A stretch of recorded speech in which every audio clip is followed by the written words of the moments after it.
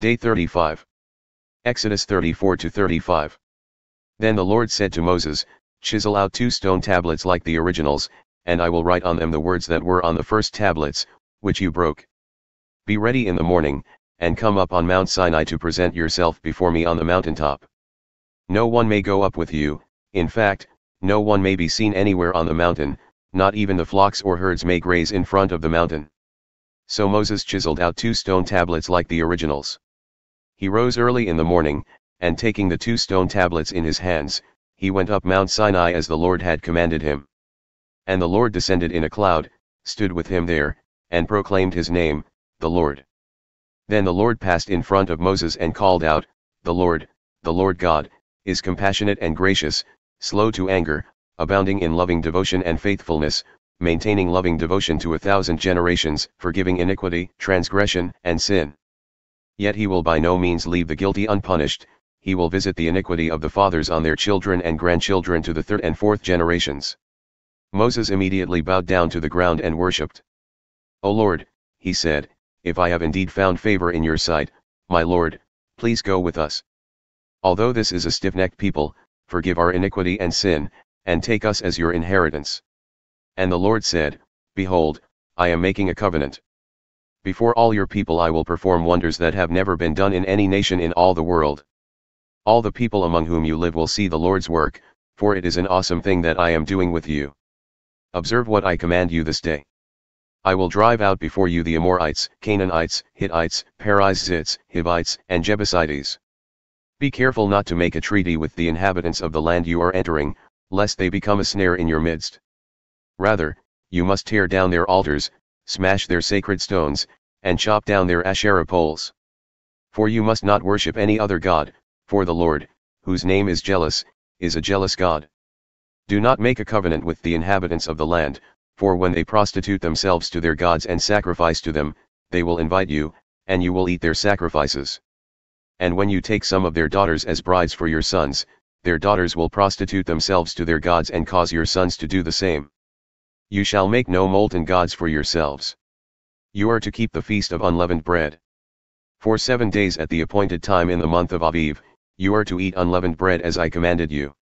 For in the month of Abib you came out of Egypt. The first offspring of every womb belongs to me, including all the firstborn males among your livestock, whether cattle or sheep. You must redeem the firstborn of a donkey with a lamb, but if you do not redeem it, you are to break its neck. You must redeem all the firstborn of your sons. No one shall appear before me empty-handed. 6 days you shall labor, but on the 7th day you shall rest, even in the seasons of plowing and harvesting, you must rest.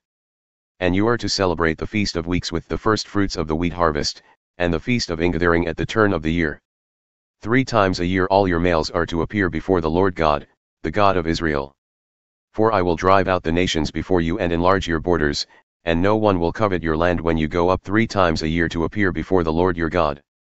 Do not offer the blood of a sacrifice to me along with anything leavened, and do not let any of the sacrifice from the Passover feast remain until morning. Bring the best of the firstfruits of your soil to the house of the Lord your God. You must not cook a young goat in its mother's milk.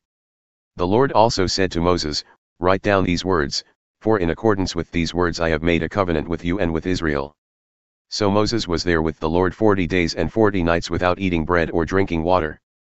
He wrote on the tablets the words of the covenant, the 10 commandments. And when Moses came down from Mount Sinai with the 2 tablets of the testimony in his hands, he was unaware that his face had become radiant from speaking with the Lord. Aaron and all the Israelites looked at Moses, and behold, his face was radiant. And they were afraid to approach him. But Moses called out to them, so Aaron and all the leaders of the congregation returned to him, and Moses spoke to them. And after this all the Israelites came near, and Moses commanded them to do everything that the Lord had told him on Mount Sinai. When Moses had finished speaking with them, he put a veil over his face.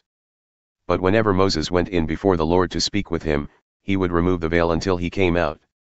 And when he came out, he would tell the Israelites what he had been commanded, and the Israelites would see that the face of Moses was radiant. So Moses would put the veil back over his face until he went in to speak with the Lord. Then Moses assembled the whole congregation of Israel and said to them, These are the things that the Lord has commanded you to do, for 6 days' work may be done, but the 7th day shall be your holy day, a Sabbath of complete rest to the Lord. Whoever does any work on that day must be put to death. Do not light a fire in any of your dwellings on the Sabbath day. Moses also told the whole congregation of Israel, This is what the Lord has commanded, take from among you an offering to the Lord. Let everyone whose heart is willing bring an offering to the Lord, gold, silver, and bronze, blue, purple, and scarlet yarn, fine linen and goat hair, ram skins dyed red and fine leather, acacia wood, olive oil for the light, spices for the anointing oil and for the fragrant incense, and onyx stones and gemstones to be mounted on the ephod and breastpiece.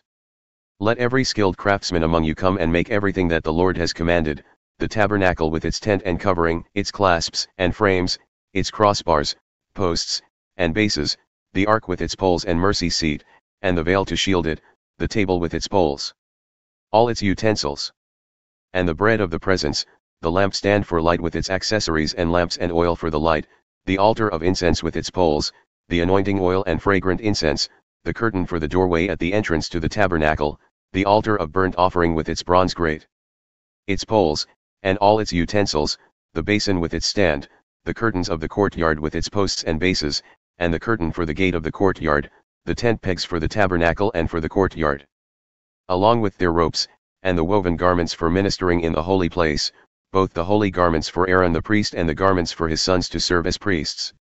Then the whole congregation of Israel withdrew from the presence of Moses. And everyone whose heart stirred him and whose spirit prompted him came and brought an offering to the Lord for the work on the tent of meeting, for all its services, and for the holy garments. So all who had willing hearts, both men and women, came and brought brooches and earrings, rings and necklaces, and all kinds of gold jewelry. And they all presented their gold as a wave offering to the Lord. Everyone who had blue, purple, or scarlet yarn, or fine linen, goat hair, ram skins dyed red, or articles of fine leather, brought them. And all who could present an offering of silver or bronze brought it as a contribution to the Lord. Also, everyone who had acacia wood for any part of the service brought it. Every skilled woman spun with her hands and brought what she had spun, blue, purple, or scarlet yarn, or fine linen. And all the skilled women whose hearts were stirred spun the goat hair. The leaders brought onyx stones and gemstones to mount on the ephod and breastpiece, as well as spices and olive oil for the light, for the anointing oil, and for the fragrant incense. So all the men and women of the Israelites whose hearts prompted them brought a freewill offering to the Lord for all the work that the Lord through Moses had commanded them to do. Then Moses said to the Israelites, See, the Lord has called by name Bezalel son of Uri, the son of Hur, of the tribe of Judah.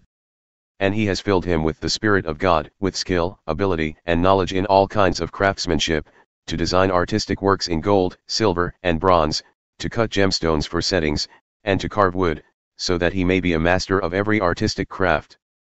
And the Lord has given both him and Oholiab son of Ahisamach, of the tribe of Dan, the ability to teach others.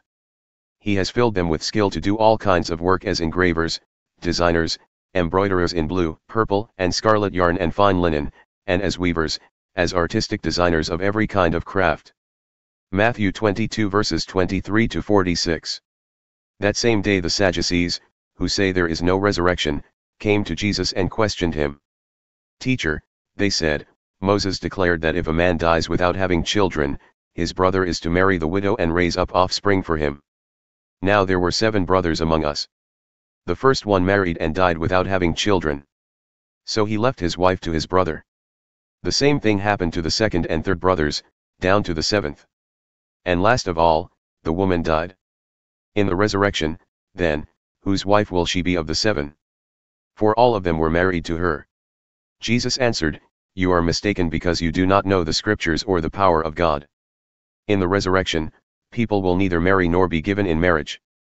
Instead, they will be like the angels in heaven.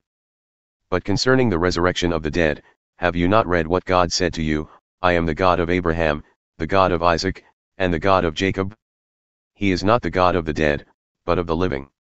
When the crowds heard this, they were astonished at his teaching.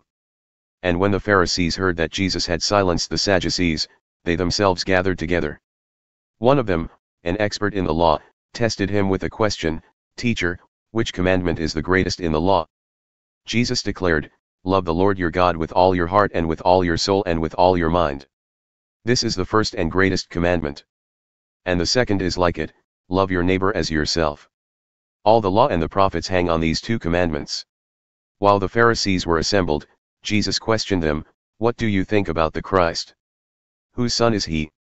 "David's," they answered. Jesus said to them, "How then does David in the Spirit call him Lord? For he says, 'The Lord said to my Lord, sit at my right hand until I put your enemies under your feet.' So if David calls him Lord, how can he be David's son?" No one was able to answer a word, and from that day on no one dared to question him any further.